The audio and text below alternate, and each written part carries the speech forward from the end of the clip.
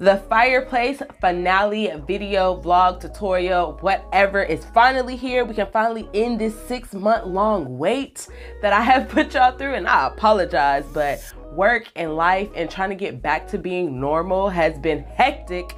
I have been losing my freaking mind and trying to juggle work again while also trying to maintain posting consistently is hard. It's very, very hard. So the last time I left y'all off, we were pretty much installing the drywall. We had sanded everything down and we were getting ready to paint. In this video, I'm installing the floors and Christian's gonna go over all of his techie goodness that he had installed after we completed everything. So we're gonna go ahead and jump straight into this, guys. Before I go any further, if you are new to our channel, welcome, and we would love to have you. So please do not forget to hit that subscribe button.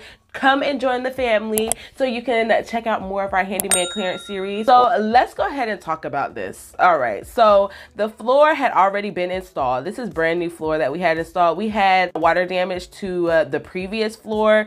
The toilet above, this is the lower level, so the upstairs toilet had leaked and it destroyed the floor, so we had to get it replaced. So before we took out the fireplace, of course, when the guys came in to install this floor, they cut right there. So that's why you see the floor does not continue into the now renovated office nook. So I had to remove panels, of course, because I wanted to continue that floor into there. Now, there was an easier way to do this. I could have simply bought a transition piece and just, you know, cover up the gap between one set of floors to another, but I'm stubborn and I did not like the way that was going to look. And plus, Christian's going to have an office desk sitting in this corner and he's going to have to worry about having to roll it over a damn transition piece. So I was like, nope, sorry babe, we're going to have to pull this up and lay down some new flooring. This is the most incorrect way to install flooring, okay? I am not a professional. I've made that clear in every handyman clearance video. Disclaimer, do not, okay? I am a DIYer. We are just addicted to Pinterest and HGTV. I promise you, we don't know what we're doing. And this was our first time dealing with flooring too, on top of all of that, okay? So we literally have not a damn clue. We literally just go on YouTube and call ourselves a professional after we've watched 4 or 5 videos. So Christian was being the total Debbie Downer of this entire like floor installation. He immediately is like, yeah, babe, you don't know what you're doing. You need to call your cousin or your uncle or call somebody who know what they're doing because you obviously do not. So you know what I did? I was like, okay, babe, yeah, you're right. I wait for his ass to go to work. And when he left, a bitch got to work, okay? Do y'all see me? I am putting in work. My back is burning. Okay, I had to take a break because this was difficult. This wasn't like laying down like regular flooring. Like I had to shimmy this crap to connect with the previous already existing flooring. So my back was on fire trying to get this to work.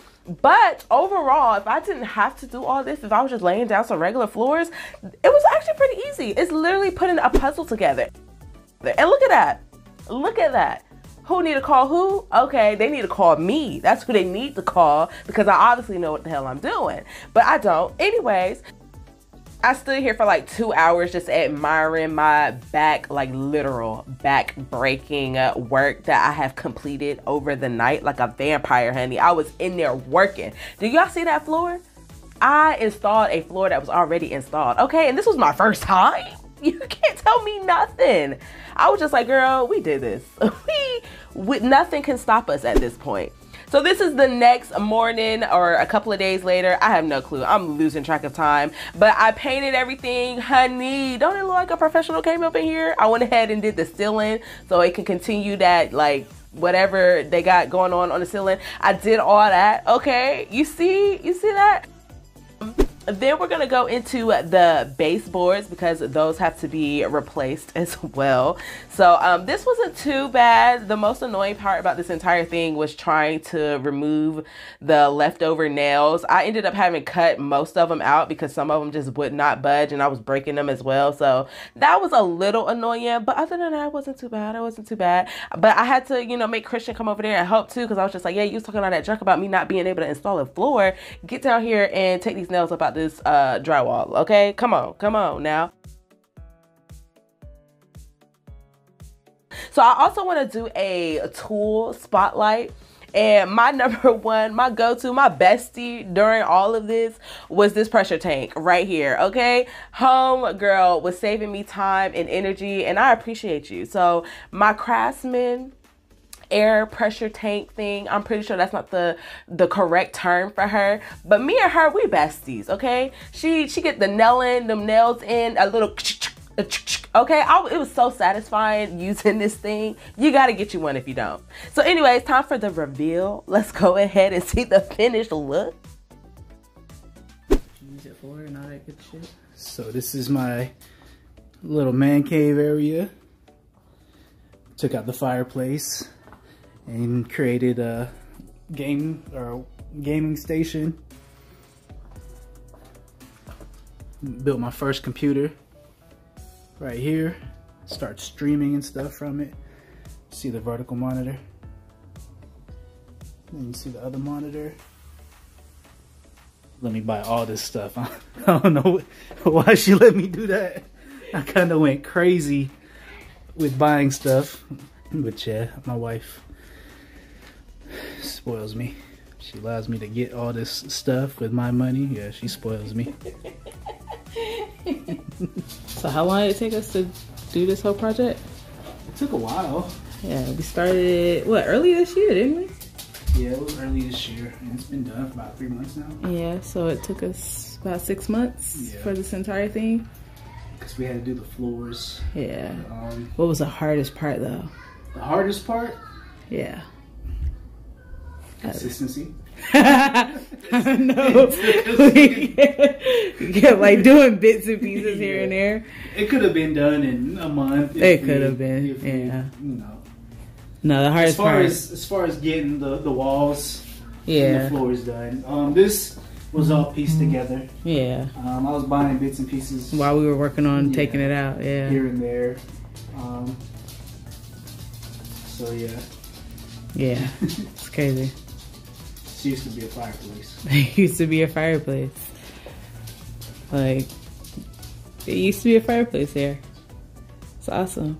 We got a lot of stuff done, like 2020 and 2021, even though like the pandemic sucked ass, like as far as staying home and actually working on our house, investing in our house, because this is a very big investment for us. Like, it's finally coming together, like, but we are far from done. We definitely have so much more to go, and we will be, of course, documenting all of that so you guys can see how we literally like came from nothing. Like, we first moved in this house, we didn't even have AC and heat. Like, it was leaking through the roof. It was the first week we moved in, like the roof was leaking, it was from the garage and all that. Like, yeah, it made it look really pretty. First time home buyers. It was first time, you know. Yeah. You don't know what to look for. Now, I feel like we're experts. Yeah, probably, yeah. We go into other people's houses, we be reevaluating, like, they damn crown molding, like, In my mind, like, ugh. So don't invite us over. We talking shit in As soon as we get in the car, we're like, did you see that carpet? Like, but yeah, we are freaking done with this project finally. And yeah, the next big thing for us will, like, DIY wise, I don't know, because I'm tired. Oh yeah, that's right. That was the next DIY project. Did you want to do that? Yeah, I did, because theirs isn't bad. Like, we're just, I say it's not bad, and then I'll start doing it, but like, yeah. That'll probably be our next DIY. We'll be renovating the bathroom, which I feel like at this point, we got it. Like, it's too easy at this point. And then thanks to our neighbor, like, he's been A1 through all of this. Like, he really did. Like, he'll come over and help us. He helped us move a fireplace. What neighbor comes over to help? Like, yeah, he's awesome. So anyways, y'all, thank you for joining us on another handyman clearance series. I finally put an end to this one. I'm sorry it took so long for me to finally come and give y'all the finale. Thank you guys, and we greatly appreciate all of our followers. We're supposed to be doing a giveaway for this video. Oh yeah. Yeah. Oh, okay.